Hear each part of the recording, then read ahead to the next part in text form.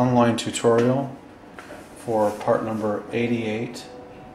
This is part number SSW part number 88, SSW part number 8 for the seal, and SSW part number 7 for the terminal, and your 8-inch piece of wire.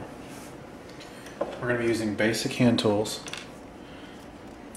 to make this connector, to make this harness, cutters. This is our SSW crimp tool with alphabetical tooth index A, B, C, D, and E, and some strippers. First we're going to take our wire, strip off about 1/8 of insulation.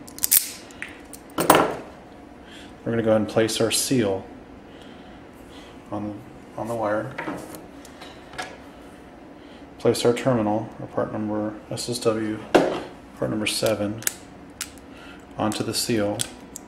Start with D. Crimp down with D. Finish it up with E of the crimp tool.